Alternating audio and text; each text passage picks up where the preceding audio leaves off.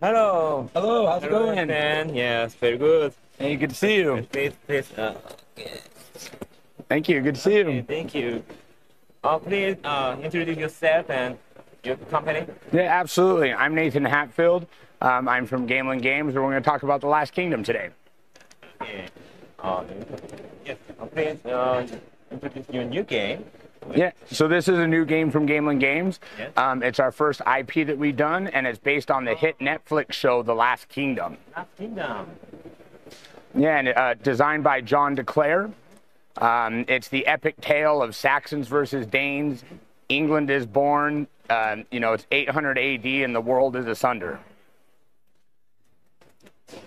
Okay. And so in The Last Kingdom, each player is going to take control of one of the heroes from the show. Yeah. These heroes are all going to have their own asymmetrical player powers and be very unique to the show. And so fans of the show will definitely notice that the characters play very similar to that. But again, being a very tight design game like that, any gamer is going to be able to enjoy it, particularly if you like area control, combat, backstabbing, and outwitting your opponents. So in The Last Kingdom, the game plays over 2 rounds. Each round is going to have a draft, and then followed by that, you'll resolve a conflict in each of the 5 regions across England. Once all those conflicts are resolved, you're going to draft out of the second deck, which is going to increase the challenge of the game, allow you to do more, and then once all 5 regions are resolved again, then the game will end. In the game, the main part of this game is drafting these cards. So these cards in the game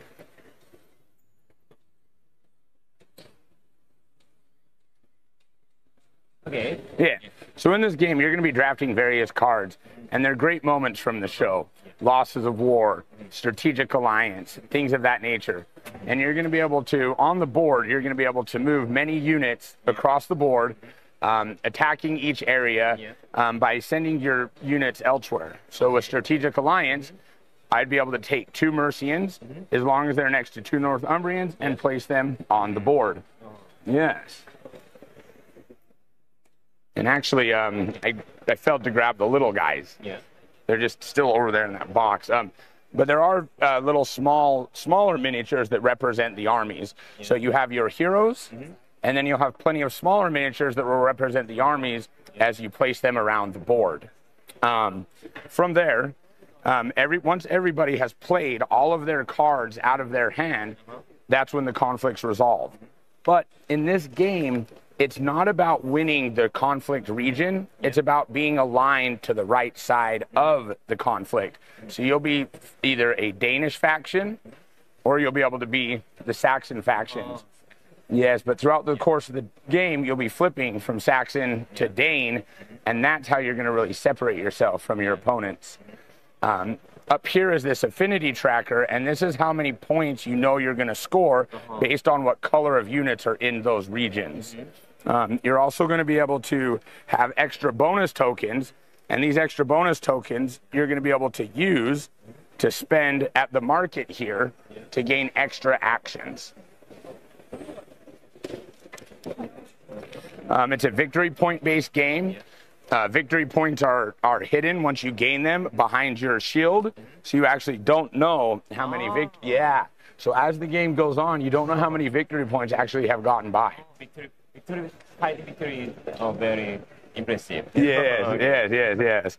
And then, as you're moving these armies around, and I apologize, I failed to grab them from the box, but as you're moving the armies around, that's where the strategic conflict comes in. Let's say that I'm aligned with the Saxons, right? Yeah. I'm going to be moving my Saxon units to these different regions, trying to gain Saxon victories, because everything has a war strength, and you'll keep track of the war strength in the region down here at the bottom. But maybe I don't have a lot of affinity in a certain Saxon region, or for a Saxon faction. And maybe I have a lot of Danish affinity, so I'm going to want to switch throughout the course of the game to make sure that I can score the maximum amount of victory points. then I'm not a Saxon or Dane, but just switching them. Correct, right? The game is all about for yourself. You're trying to create alliances. You're talking to people. So I'm like, all right, both me and you are aligned to the Saxons, right? The Danes have a hold up here in Northumbria. Let's work together to go take them out. But the whole time, me and the player at the other table, we got something going on. And so I've convinced you to come attack with me as a Dane. And at the last second, I'm going to switch to a Saxon, betray you, and help the other player.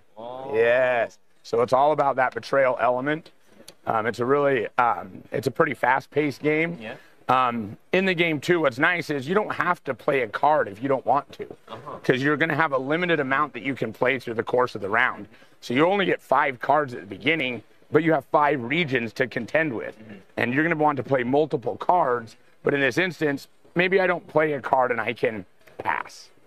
The other player can pass, the other player can pass, and then you pass. If everybody passes, that's when a conflict is over and the region is at peace. And yes, but if somebody doesn't pass, then the conflict continues.